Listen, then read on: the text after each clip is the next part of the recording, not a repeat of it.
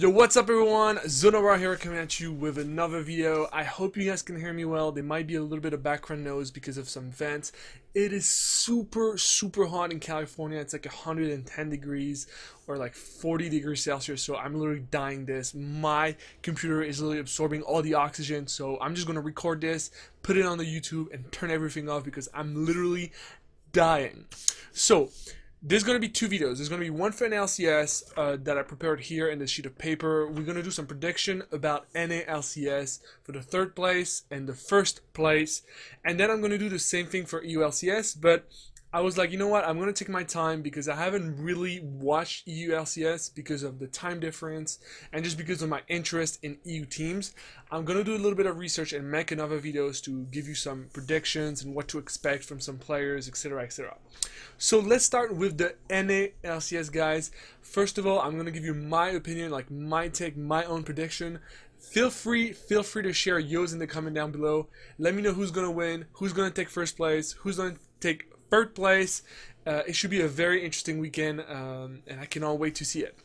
So let's talk about the third place for the NALCS first, which is going to be Team Dignitas against CLG. Sorry, like the paper is moving because of the fans. I'm just going to hold it like that. So Team Dignitas is going to put down into CLG in a best of 5 for the third place of NALCS.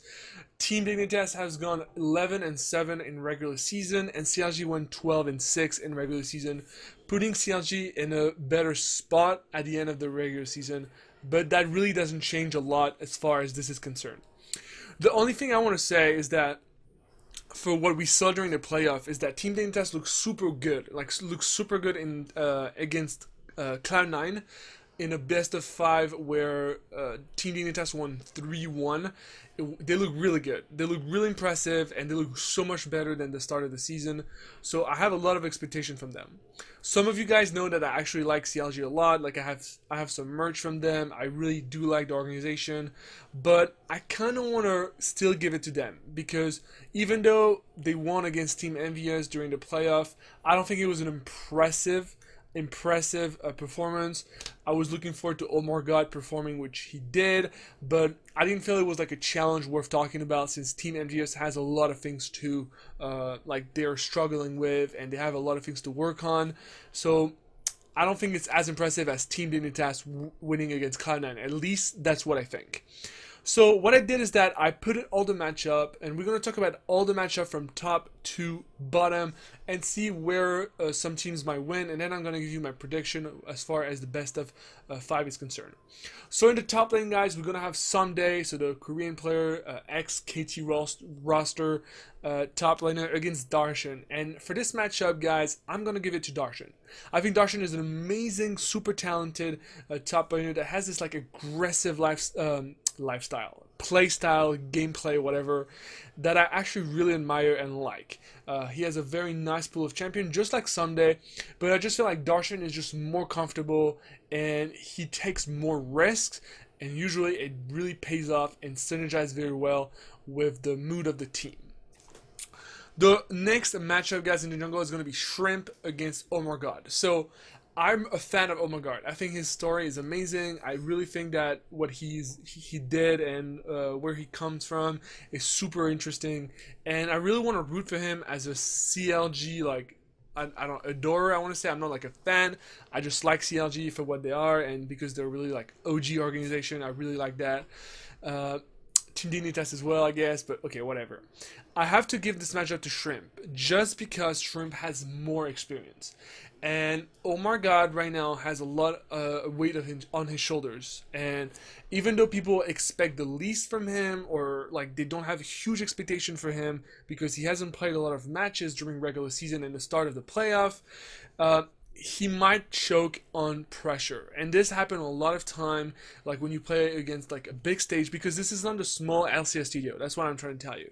Like, it's gonna be a big stage, it's gonna be more people shouting, more pressure, and it's just gonna depend on how people deal with pressure. Some people don't care if there's like 1 people or like 10,000 people in front of them.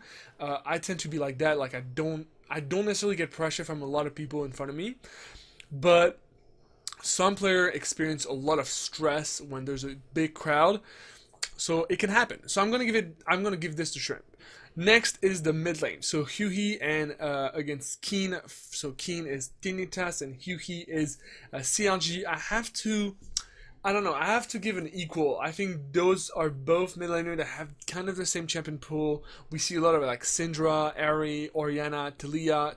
They're playing a lot of Talia lately, so I expect this to be one of the most manifested pick during this best of 5. I don't know. I don't think anyone takes the cake here, to be honest. Very equal. Like, difference in gameplay, I don't know. They're not super aggressive. They're not super entertaining, I want to say, as mid laners, but they do the job. Both farm very well. Maybe we'll see some pocket picks that we don't know, and we'll see how things go. And last, guys, is the bot lane matchup, which is Altic Adrian against Stinksay Aphromoo. And this, I have to give it to Stinksay Aphromoo because I'm a huge fan of their synergy. I think Stinksay, ever since W left, has been doing a great job. He's very good at hyper carries as well. Even though his landing phase is not perfect, his team fights are super impressive. Like, his position is really nice, and of course it's helped and pushed by Aphromoo, which is one of the, I want to say, one of the most intelligent player as far as like support role is concerned in this league, and I really think they're going to do well. Altic and Adrian, really good, really okay synergy, but I think that Aphromoo Stinksay is next level. So, now that we know a little bit about the matchup, I'm going to have to give it to CLG in a best of 5 that will go 3-1 for CLG. I think that CLG is going to get the first game, or like they're going to get like maybe the first 2 games, and Dignita is going to get a 3rd game, and CLG is just going to close on the 4th game. It's also CLG has more experience in playoffs, and I don't know. I just feel like the bot lane is going to be huge. The top lane is going to do a lot of things. It really also depends on Oh My God. Like, the jungle meta right now, it's not a jungle meta, but the impact of jungles right now is huge, as it kind of always is. But I think it's really going to be interesting to see how Oh My God, deals with all that stuff, and what picks he's going to decide. Is he going to take risk? Is he going to be super aggressive? What kind of gameplay he chooses to use? So really look forward to Oh My God. Look forward to his picks, his game style, and how early he starts to ganks or counter jungling and all that stuff. It should be I want to say, like, the center of focus that I think analysts are going to have. And it should be very interesting to see how he performs on a big stage like this. So best of luck of both teams. My prediction is 3-1 for CLG here. Don't forget to comment down below what you think, who is going to take the 3rd place. Now, guys, let's finally talk about the 1st place. First place is TSM versus Immortals. So TSM and Immortals has gone 14-4 during regular season, having really impressive performance. A very sloppy start of the season, I want to say, for Immortals, but they just grinded and they did super well. I mean, 4 losses in a regular season, it's super impressive. But we have a lot of things to say. So TSM, I want to say they're plus. They're really like, their plus is the mid lane and the experience. Bjergsen is like, I don't know, I want to say the best AP mid laner in the scene of NA LCS, and this is good and also bad, because I feel like the team tends to really revolve around him, and when he does good, everything goes well, but when he does bad, they tend to rely on someone like Doublelift, and Doublelift isn't performing really well all the time. I just feel like Bjergsen is always doing well, like always doing well, and when he's doing bad, usually it's very rare when his team is here to push him up and carry him to victory. And that's why we see like Svenskeren spending a lot of time in the mid lane just to put like Bjergsen in this comfortable spot where he can start to like push waves and roam and make a difference elsewhere. This is really the game style of TSM. It's very understandable, it's very easy to counter, but they manage to do it pretty much all the time, and it just works. For the Immortals, I want to say their bot lane and top lane are kind of the strength. I'm really looking forward to this matchup in the top lane being Hanzer against Flame. Flame being a world-renowned top laner against Hanzer, who still needs some experience, but is really talented and has definitely every credit for his spots on the Team Solomon squad.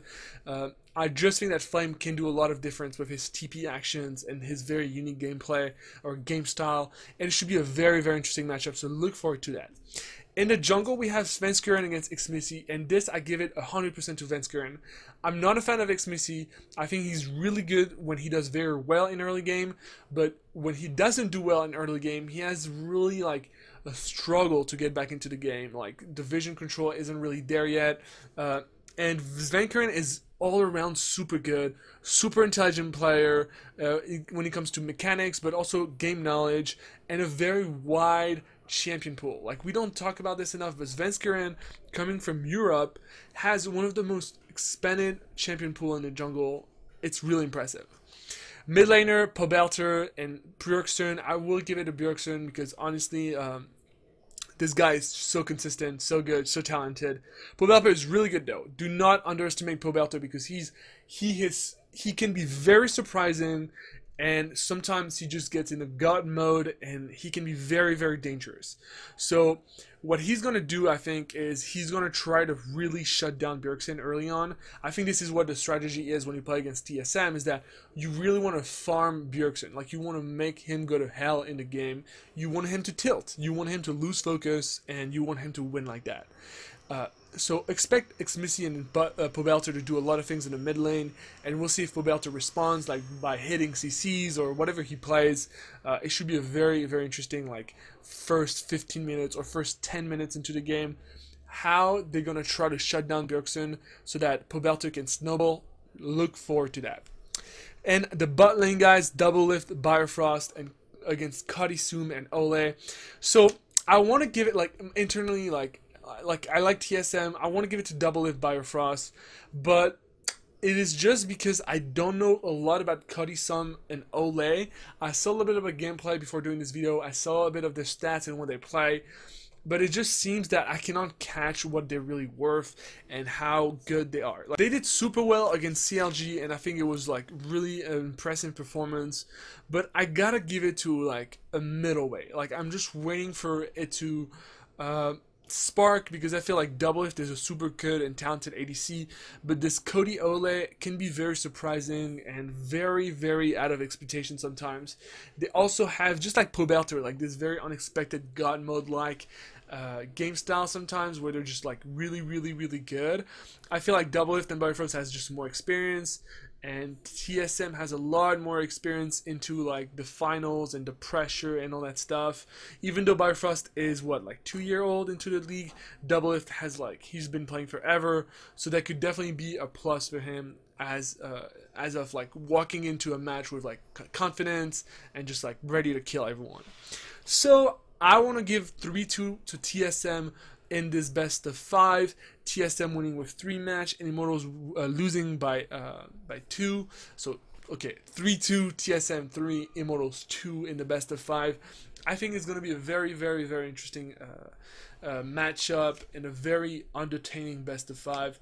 One thing that you have to look at is how Bjergsen is going to deal with his early game, how Svenskeren is going to be super smart by countering what Xmissy wants to do against Bjergsen.